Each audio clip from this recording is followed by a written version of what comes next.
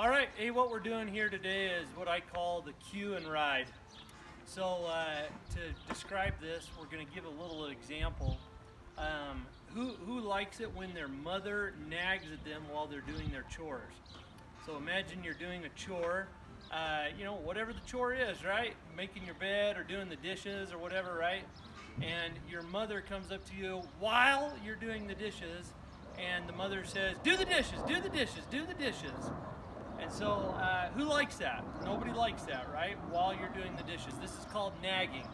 So a lot of people do this with horses, where they nag the horse when they're trying to turn the horse. So let me demonstrate what the nag looks like. It looks like this.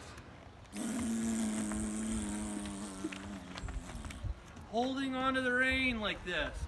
I don't want to hold onto the rein. I want to do what's called cue and ride. So let me demonstrate what our cue and ride is. The cue and ride is I want you to lift the rein, release, and then follow with your right boot and go through. So let me do it again. Let me do it several times here. So you're going along, we want to turn this way. Cue, release, ride. Ride with that right foot. Now we're going to do it again. Cue, release, ride with that right foot. Cue, release, ride with that right foot. Cue, release, ride with that right foot. Now we'll do it left side. Cue, release, ride with that left foot.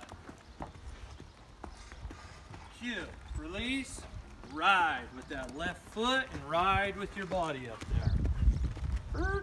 Can work right here. Cue, release, ride with that right foot.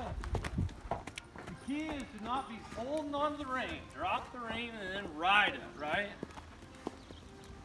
Cue it, release, and ride it. You do it in motion.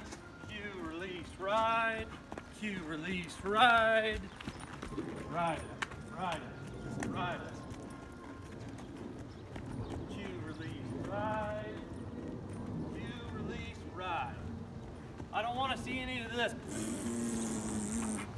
I want to see one cue, one release, and a follow through with the foot and the body to ride. Okay, that's our theme for the week.